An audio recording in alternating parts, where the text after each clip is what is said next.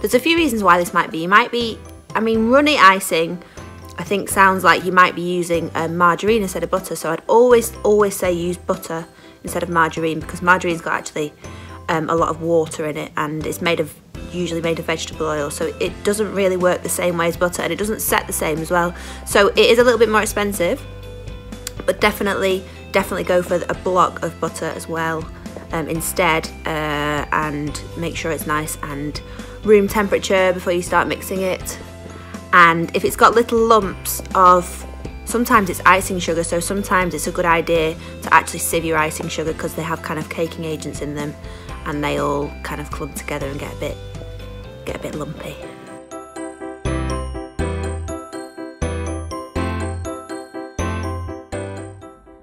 You can definitely overbeat or overwork your cake mixture. This does affect the baking and the kind of end result. So what you kind of want to do, until things start looking mixed together and combined, that's enough. Just don't over whip it or overbeat it, because you will end up splitting the mixture.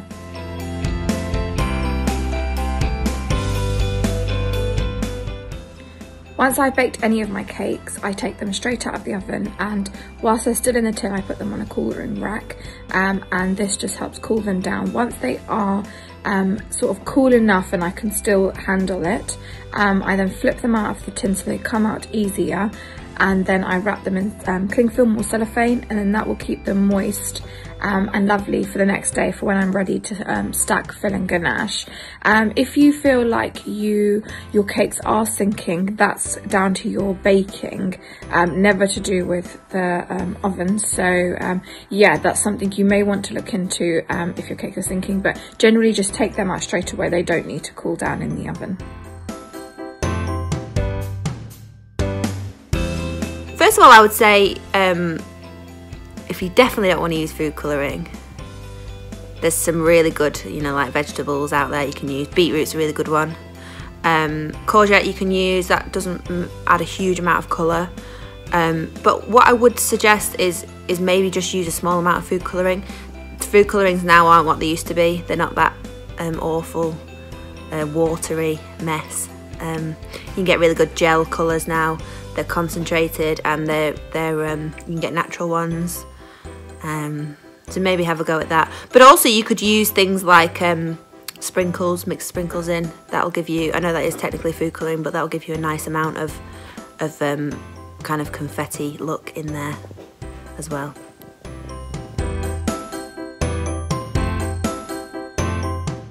I used to watch a lot of American TV shows about cake making, and I used to watch Cake Boss and Ace of Cakes, and I just thought it looked really, really fun.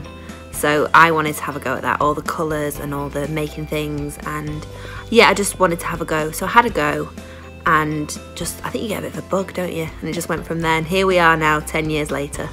Baking was never something I was interested in as I was younger. I was never the kind of girl that would want to bake with my mum when she was making cakes. I always wanted to play out and stuff.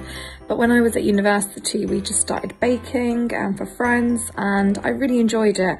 And then I came home after I graduated and started baking cakes for my siblings' birthdays and my friends' birthdays. Then I slowly started getting orders. Then I did an exhibition for a wedding fair, because I felt like I'd done birthday cakes for a few years now, like I really did want a challenge. So then I did an exhibition, and after that it just kind of snowballed, and I got a really good client, and after that it just kept rolling and rolling. I am really lucky because I did study art and 3D design while I was at school, and I do think that's benefited me because it allows me to think outside of the box. I do think that when you do decide to become a baker, the most important thing is to stay original. Kind of look for inspiration in different places where you think people don't really look, because that will really make a difference in the quality and the designs that you are letting out.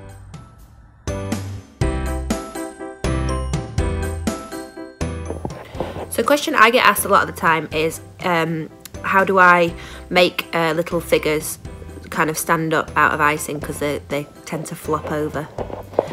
So I would say a really important thing to do is definitely use a really good quality sugar paste, and definitely invest in some Tylo powder. So Tylo powder is a type of it's a type of salt actually, and you mix it into your sugar paste, fondant, whatever, and it sets really hard and it makes nice hard models. So that's a really good one. And also have a look at making some like really simple wire armatures, so like a skeleton for your figure to stand up with, because otherwise it is just going to flop and you need to think about gravity.